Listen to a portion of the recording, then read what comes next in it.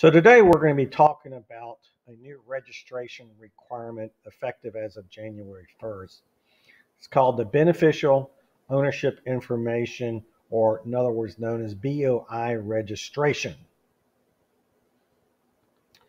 So this is just what the website looks like that you're reporting to, and we'll be going over this in more detail in a minute.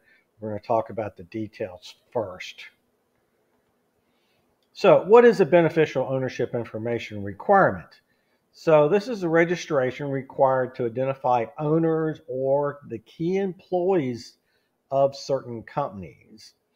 And the design was to uncover illegal activities associated with individuals creating shell companies or intentionally trying to hide the ownership of a company.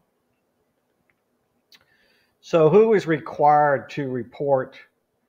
So first of all, if you're a domestic reporting company, these are corporation, limited liability companies, or other entities created by the filing of a document with the Secretary of State, or in the case of Virginia, it's the State Corporation Commission. This includes most nonprofits. Now, foreign reporting, if you have a foreign company, this would also be formed under foreign country registrations. So first of all, you're going to be hearing about what's a beneficial owner. So a beneficial owner is someone who owns at least 25% of the company, or it could be the substantial control of the company by senior officers or someone who performs these duties.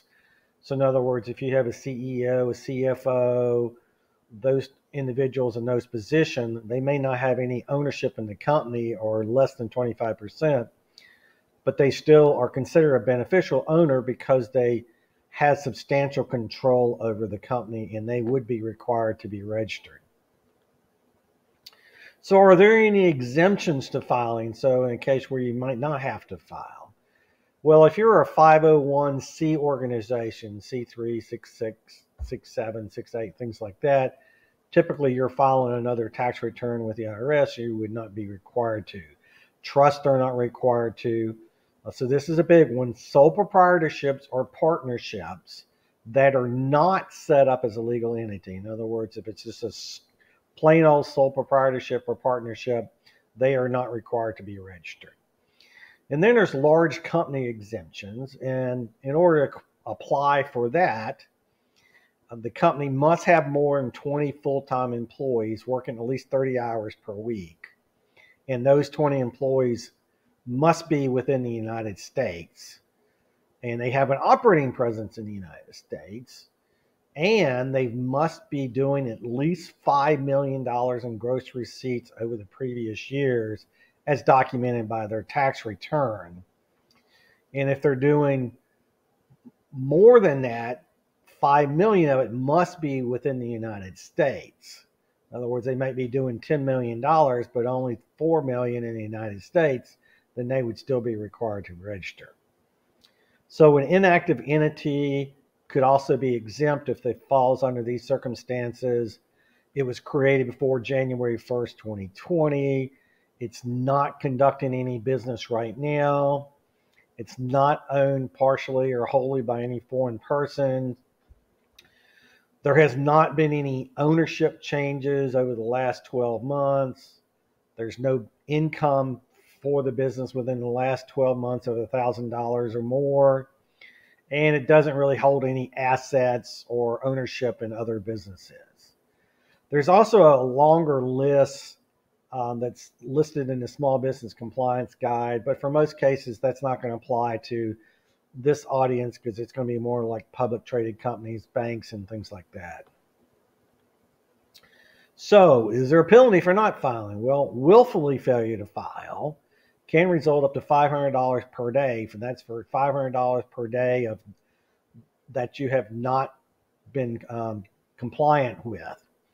There's also could be criminal penalties up to 2 years in prison and a fine up to $10,000. And this is not just for the company or the owners, it's also for the senior officers. So in other words, make sure you file. All right, so In the process, there is what we call a company applicant, and the company applicant is the one who's directly completing the application. So in other words, it may not be an owner who's actually completing the application. Under our circumstance, most of the time that probably would be, but if not, it's the applicant. And it could also be the person who controls the filing of the application is also considered an applicant. So maybe it's not an owner, but the senior person or something like that. So is this person completing the application also required to report who they are? Well, if the company was created prior to January 1st of 2024, the company applicant, it's not required to put their name in there. However, after January 1st or as of January 1st, 2024, the company applicant is required to list their name, address, and other information to validate who they are. So when do we have to report? So if your entity was created prior to January 1st of 2024, you actually have until January 1st of 2025 before you have to complete this report. I would go ahead and do it so you don't forget it, but you do have 1 year to complete it. However, if you create an entity on or after January 1st of 2024, you have 90 days from the date you create your entity to go ahead and set it up. Typically what I would do is you're setting up a new entity is just immediately do it as part of your setup procedure.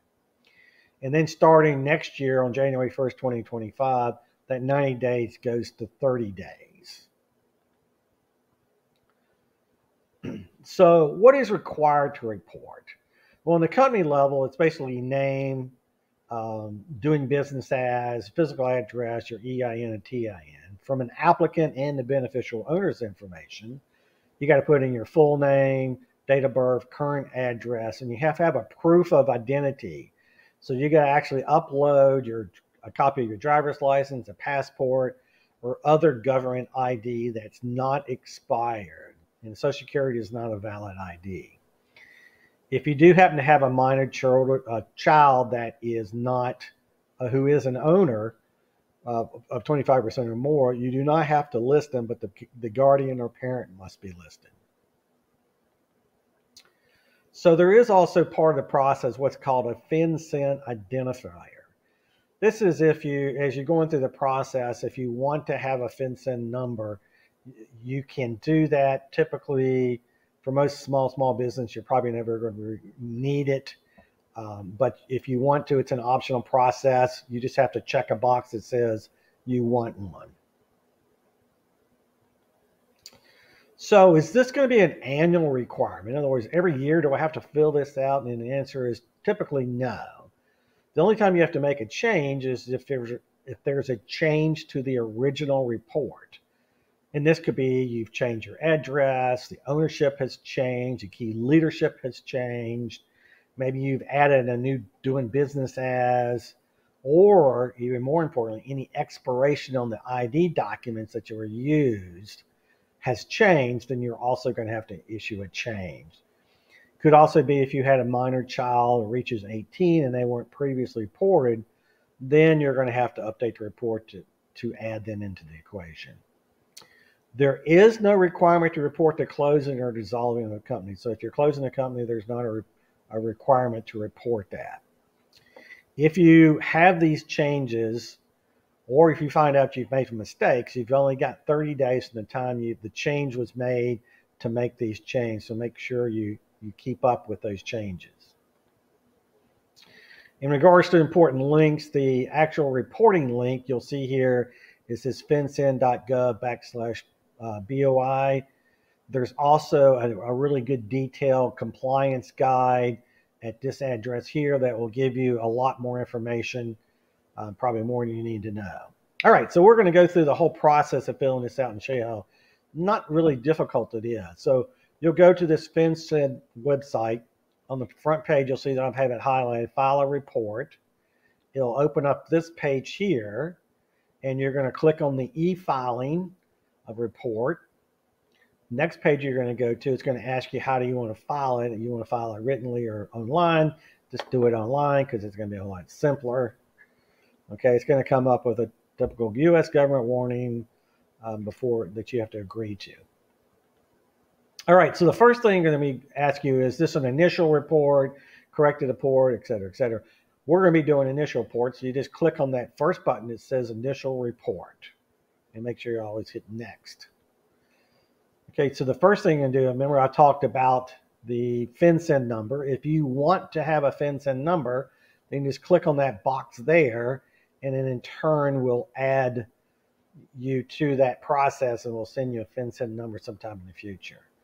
All right, so we're reporting the company, so we're going to put in here the reporting company's legal name, and if you have any doing businesses as. And if you have multiple doing business as, you're going to have to hit add alternate name and add the additional doing business as names.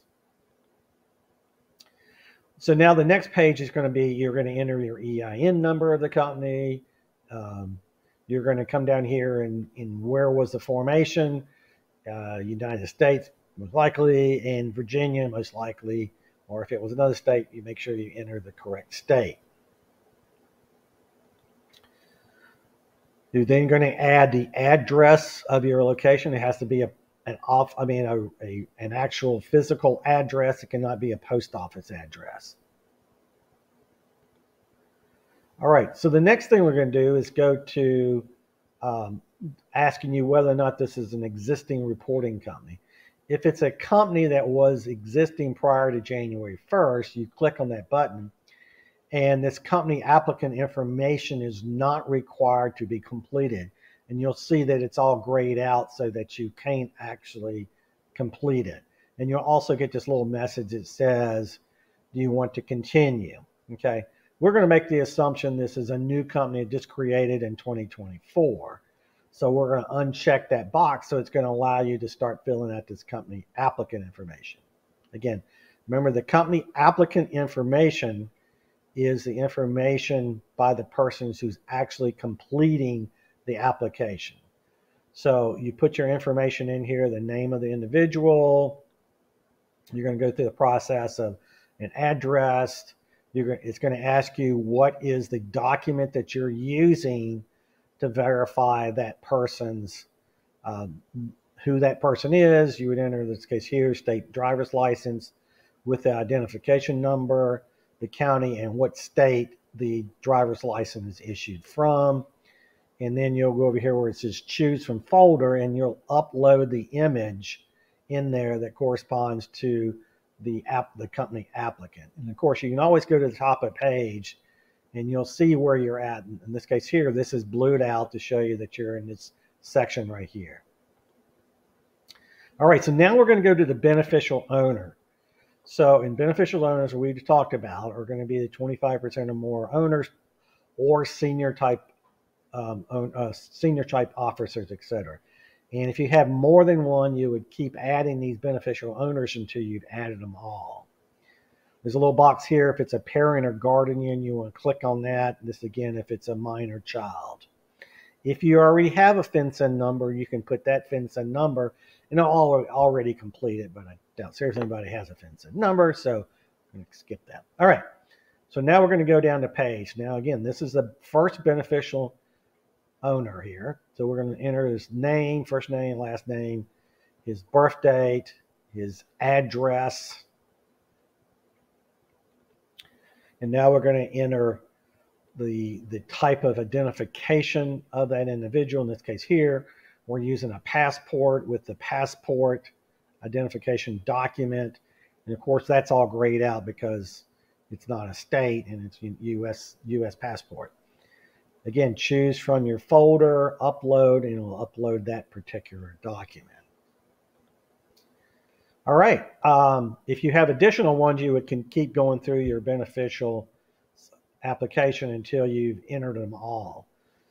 Once you do that, you move to this step here, which is basically the submit page. You would enter your email address, confirm your email, enter your name and last name. Again, this is the applicant's information. Click on the agree button.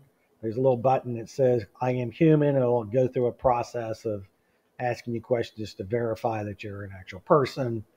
And then you hit the submit BOI button. It goes through the process, and in turn will give you this submission status confirmation. As you see, it doesn't really take very long to go through this process, download it, and that is done. So that is your BOI requirements. Thanks.